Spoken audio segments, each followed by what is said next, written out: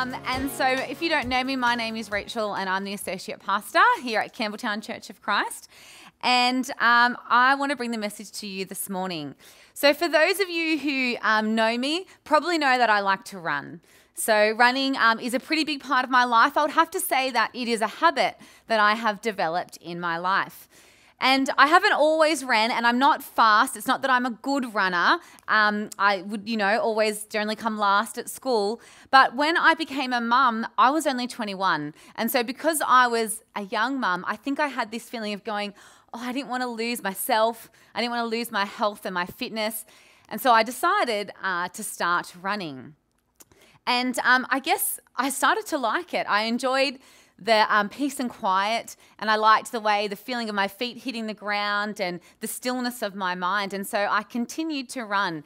And so I signed up for the City to Surf, and I've done a few of those races, and I've done a half marathon and a full marathon as well.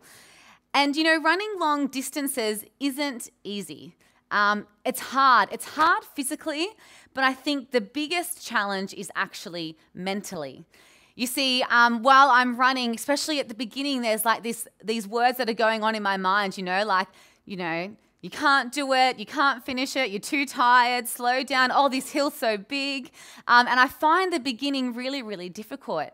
But as I've been running now for Kaylin's, almost 13 years. So as I've been running for 13 years, what I've realized within myself is that when I get to the halfway point, there's like this mental shift.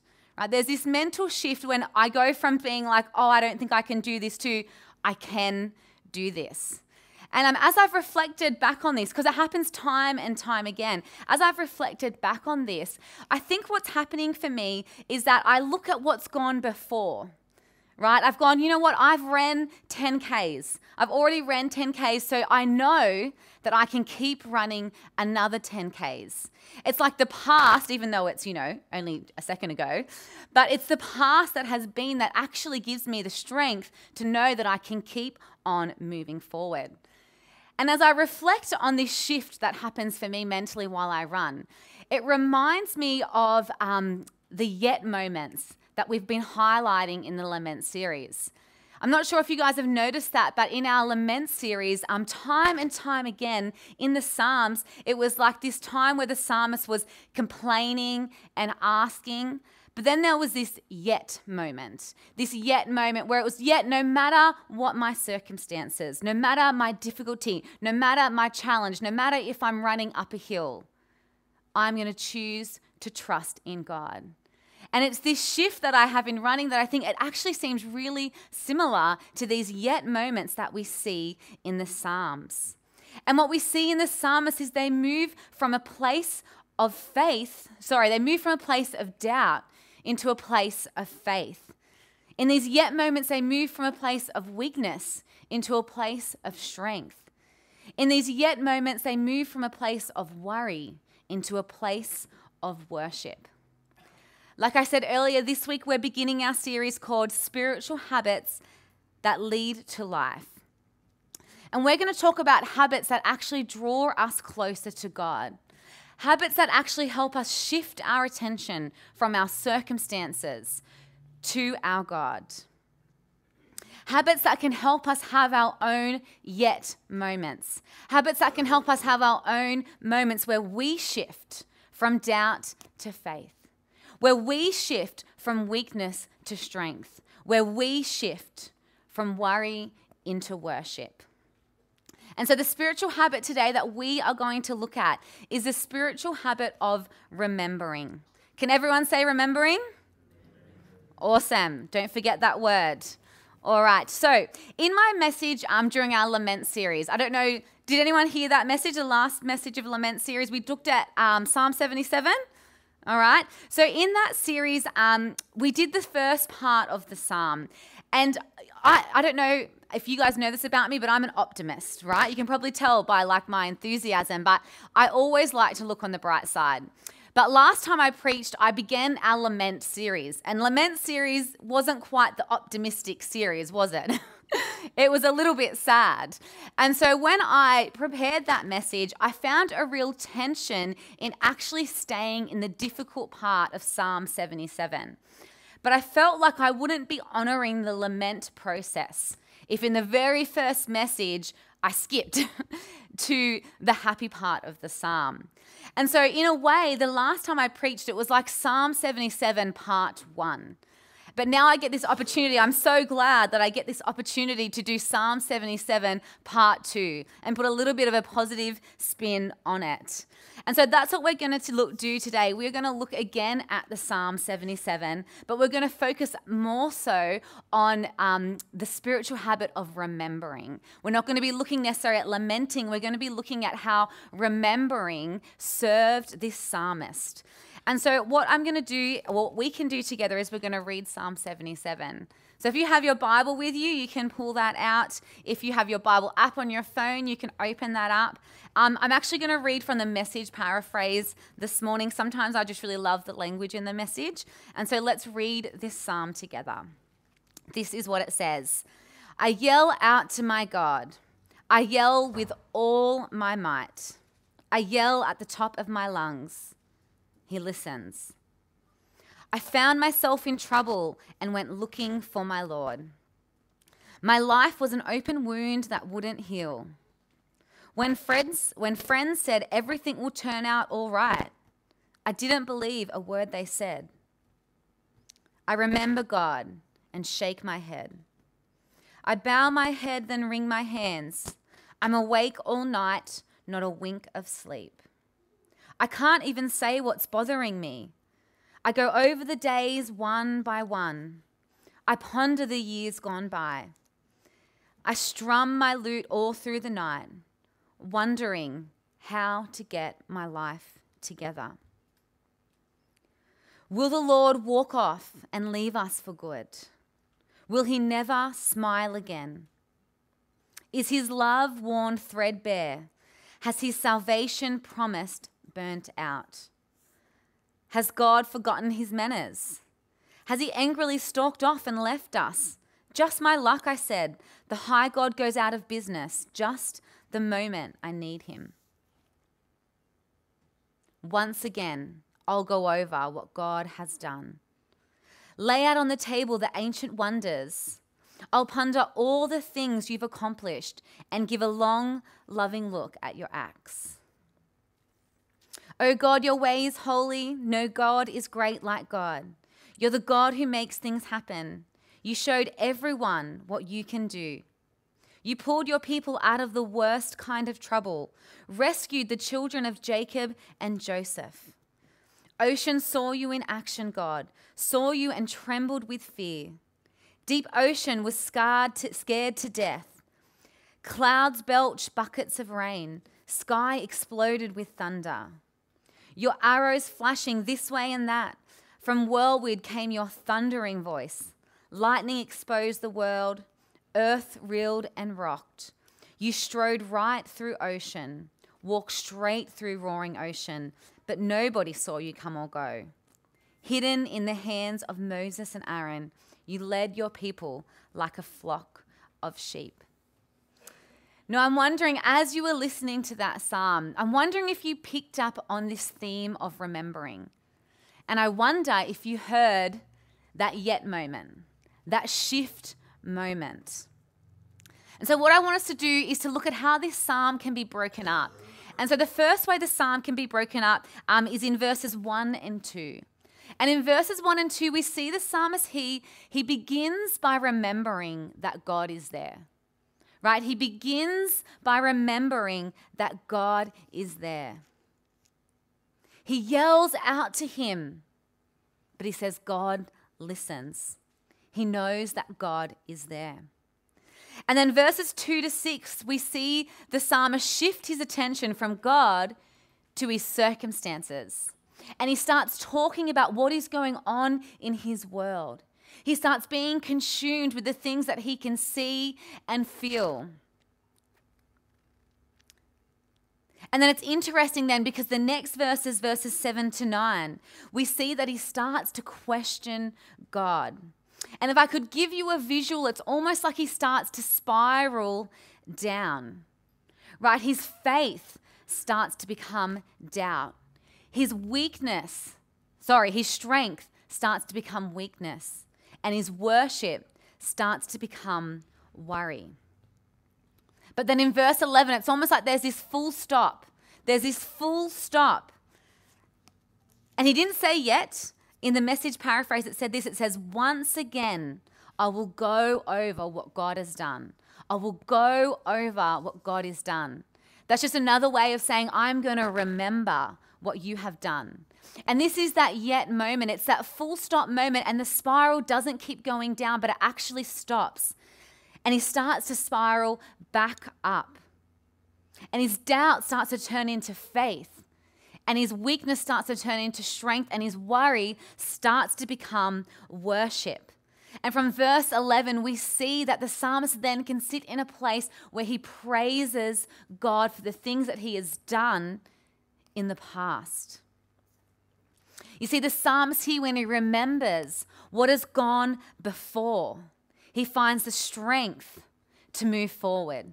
He finds the strength through God because he knows God's reputation. He knows what God has done. He sees the way that he has worked, and that gives him the strength to overcome what lays in front of him. And so as we think, well, what can we learn from this psalmist? How can we apply this message to our life today? How can we use the spiritual habit of remembering to draw us closer to God? Well, I want to suggest that there's two ways. There's two ways that we can remember. Two ways that we can create habits to remember that God is there and that we can draw close to him. And I think the very first example in this passage comes in verses 1 to 2. Right? In verses 1 to 2, the psalmist begins by remembering that God is there. Right? He begins by remembering God is there. And I don't know if you picked it up on it, but he's not in a good mood. Right? He's yelling. I yell out to God. I yell at the top of my lungs. All right, when I think of the times that I'm yelling at the top of my lungs, I'm generally not happy. Right? I know sometimes we yell because we're excited if we're at a concert or if we're on a roller coaster, but I don't think this is the case for the psalmist. I don't think he's on a roller coaster going, woohoo! I think he's yelling out of pain and out of anguish. So he's in a difficult place. It sounds like he's in a torturous place. Yet he begins by remembering that God is there. You see, it's almost like it's a reflex for him. It's an instinct for him. That when he's going through pain, when he's going through difficulty, he can begin by remembering God is there. And if we think of our spiritual lives like a muscle, right, we can use spiritual habits to develop a reflex to remember God. I don't know if you've heard of the term muscle memory. Has anyone heard of the term muscle memory? Yeah, okay. So the definition of muscle memory is this. It says muscle memory is the act of committing a specific motor task into memory through repetition. Okay, so it's the act of committing a specific motor task into memory through repetition. Okay, so it's not like our muscles are remembering anything, right? Our muscles don't have a brain. But what's happening with our muscles is that when we repeat something over and over again, we're creating this pathway so that when we come into a similar circumstance or situation, our muscle remembers what to do. It's a little bit like drawing a line in the sand, right? You draw a line in the sand and then you do it again, the line gets deeper and clearer. You do it again, the line gets deeper and clearer. You do it again, the line gets deeper and clearer. And one day I was at the beach with my kids and they were on the sand and they were making like tunnels in the sand, and they would get a ball and they would let the ball go from the top and they'd try to get it all the way down to the bottom. But you see, what would happen sometimes is the ball would come up and out and it wouldn't get to the end. It wouldn't finish the task. But so what they did is they dug the tunnel deeper and clearer. So that when they put the ball in the top, it actually went all the way to the end. And that's a little bit like our muscle memory. Every time we do that through repetition, we're making that tunnel deeper and clearer. So that when we hit those times in our life, The ball knows to go to God. We know to turn to him, to remember that he is there. I actually want to show you something. I saw this done in my prenatal class, but it has an application for us. So I'm going to blow up this balloon for the first time, and I want you to count how many breaths it takes me to blow up the balloon. Can we do that? Yeah, okay, ready? Let's go. Hopefully I won't pass out. Ready? Let's go.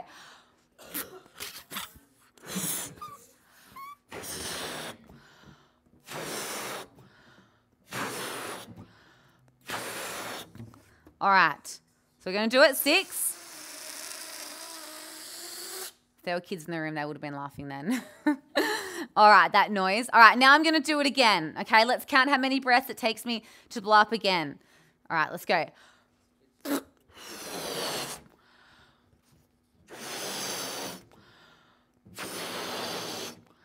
reckon that's about the same, or one more?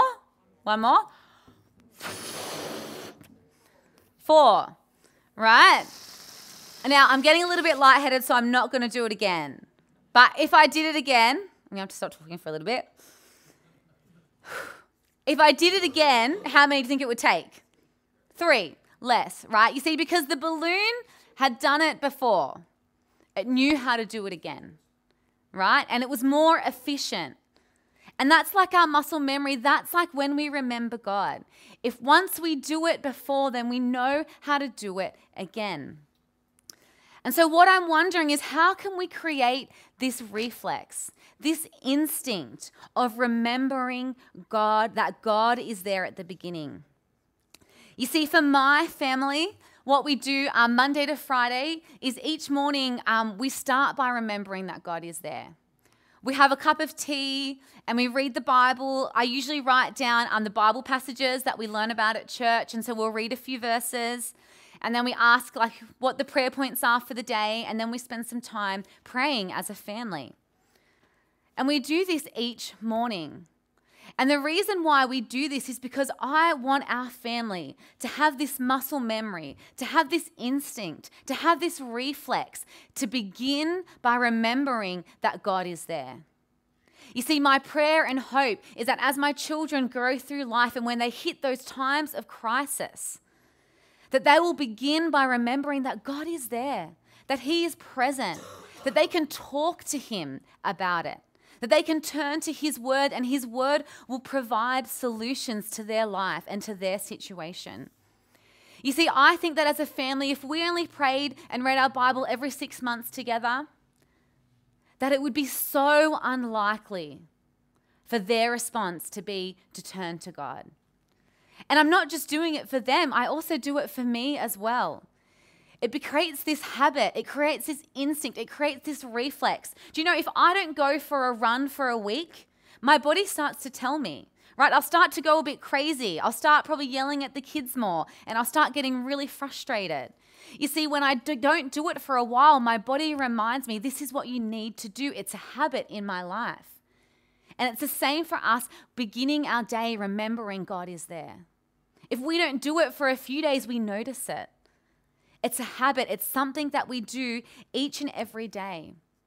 And when we create this muscle memory, when we create this reflex, when we create this instinct, it means that even in those times when we are yelling at the top of our lungs, it means that we still know that God is there, that we can remember that he is there. And the second example of remembering that we can learn from the psalmist, it comes halfway through the psalm. It's at that yet moment, that shift moment. It's in verse 11 where the psalmist says, once again, not for the first time, once again, I'll go over what God has done. You see, if the first thing that we can learn is to have this reflex, this instinct to begin with remembering God is there, then I think the second thing that we can learn is that we can look at what God has done before to give us the strength to overcome what is ahead. You see, for the psalmist, what he was reflecting on was the crossing of the Red Sea. Did you guys pick up on that? Right? He was talking about when the Israelites crossed the Red Sea. You see, for the Israelites, this was such a defining moment in their life because up until then, they were in slavery with the Egyptians, right? But God gave them a way out and they thought, yes, we're free. But then all of a sudden, when they thought they were going to their freedom, they came to the Red Sea. They came to the Red Sea and they felt like there was no way forward.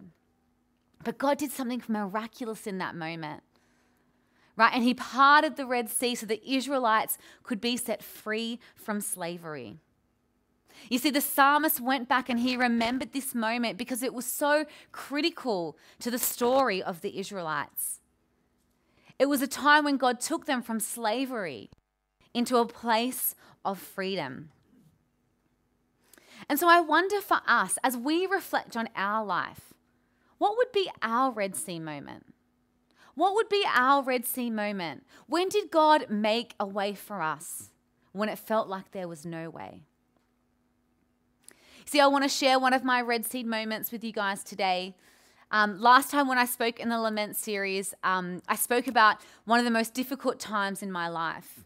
And just in case you weren't here and didn't hear about it, I'll give a little bit of a recap.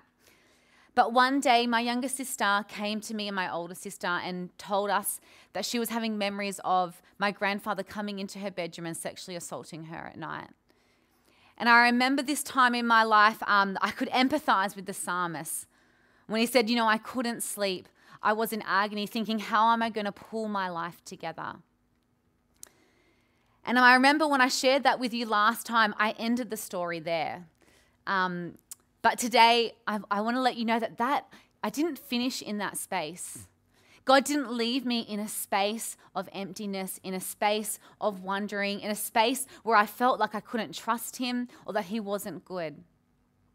You see, in this time when I was struggling and processing and going through that, there was one particular day where I was just spending time with God, and God gave me this picture. And this picture was me in a valley. And I was sort of like, there was these big cliffs beside me, and I was sitting in the bottom of this valley, and I was on my knees and my head was down and I was crying. And there was just these clouds above me, and there was this rain just pouring on me. But I felt like I heard God whisper something into my ear. And he whispered, what comes after the rain? What comes after the rain? And I said, life. And it was in that moment, I felt like that was a promise. It was a promise from God, and he was saying, I'm going to bring life out of this situation. And it didn't actually happen then. It happened 12 months later. 12 months later, I went to the Hillsong Colour Conference, and I was sitting in a stadium. And the song Good, Good Father started to play. I don't know if you're familiar with that song. We sang it last week at church. But this song is all about how God is good. And not only is he good, but he is a good father. That he is a good father that takes care of us and loves us in the way that nobody in this world could ever love us. And as that song was playing, it's like I felt that picture of being in a valley. It was like the stadium was the sides of the cliff. And then all of a sudden, I'm sure Hillsong planned this, but all of a sudden, I wasn't aware of it, but this waterfall started falling from the roof. And it reminded me of the rain.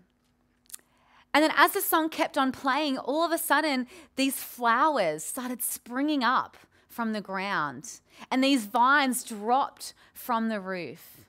And it was in that moment that I felt like the life had come from that situation.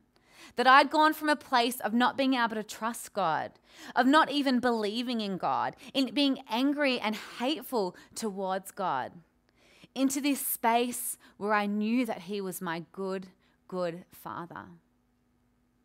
You see, those 12 months of my life were so difficult, but it's actually a story that I come back to time and time again. When I feel like I can't trust God, I remember that story.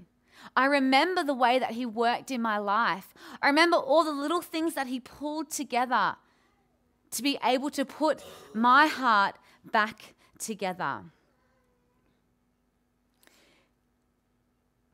just like the psalmist remembered his Red Sea. I have times in my life, I have my Red Sea moments that I can go back and I can draw on to give me the strength to overcome what is ahead of me. And so out of this message today, I want to give you 2 questions to reflect on, 1 thing to remember, and 2 ways to respond. So the questions to reflect on, the first question is, how can I create a spiritual muscle memory to begin by remembering God is there? I'm not sure, you might already do this. So if you've already done this, you can go, tick. I don't have to keep listening to Rachel for the next minute. Done. But if you don't begin your day with remembering that God is there, I wonder if you could spend some time reflecting, how could I do that? How could I do that? Is it just as when my feet hit the floor, I'm just going to say, thank you that you're here with me today, God? Is it going to be that, as I eat my breakfast, I'm going to pull out my Bible and I'm going to read some of God's word? Maybe you're not a morning person, so maybe you're just going to keep your eyes closed when your alarm goes off and you're going to spend the first 5 minutes with your eyes closed, laying in bed, slowly waking up, but inviting God to join him in your day. I hope this week that you spend some time reflecting on, how can I create that muscle memory, that instinct, that reflex, that habit, so that if I don't do it, I miss it. How can I do that? And the second question that I'd love for you to reflect on is, what is my Red Sea moment? What is my Red Sea moment? Yes, we can remember what God did for the Israelites, because that's an amazing story. But I think what's more powerful is something that you've lived through, something that you've experienced. So I hope that this week that you can spend some time reflecting on, what was my Red Sea moment, and how can I commit that to memory? How can I commit that to memory so I can say, once again, I'll go over. Once again, I'll go over. That this story will just be sitting there in your mind, ready to remember when you need to find that strength. And if I can give you one thing to remember from today, one thing to remember, it's this: that what God has done, remember what God has done before, so that I have the strength to overcome what is ahead. That this can be a spiritual habit for us, that we can remember what God has done before, so that we can have the strength to overcome what is ahead. And if I can give you 2 ways to respond, I'm going to do step 1 and step 2. So if you haven't done step 1, I just want you to stay at step 1. But if that's something that you've already explored and you think you've already got that, then you can move to step 2. So step 1 is to choose one way you can start your day by remembering God is there. Right? So maybe at the beginning of the week you can reflect, how am I going to do this? But by the end of the week, maybe you could choose what is one thing, one small thing that I can do each day to start by remembering that God is there. And so if you don't do that, I hope that that's a way that you can respond to this message today. But if you do already do that, I've got a step 2, and that is to write down your Red Sea moment. To write down your Red Sea moment. You see, I've spent some time doing formation, so I've had a chance to tell my story a few times. I've also had mentors and supervisors who've told me to write down my life story, and I've had post-it notes and timelines and all those sorts of things. But what that actually does is it helps you to recall those memories. It helps you to recall. If we have something happen and then we don't think about it for 10 years, it's like it takes us so long to get that memory, and we might even forget some of the best details about it. But if we take some time to write that down, to write that experience down, it means that when we're struggling, there's something actually that we can pick up. Something that we can go to, that we can read over, that once again, I'll go over what God has done in my life.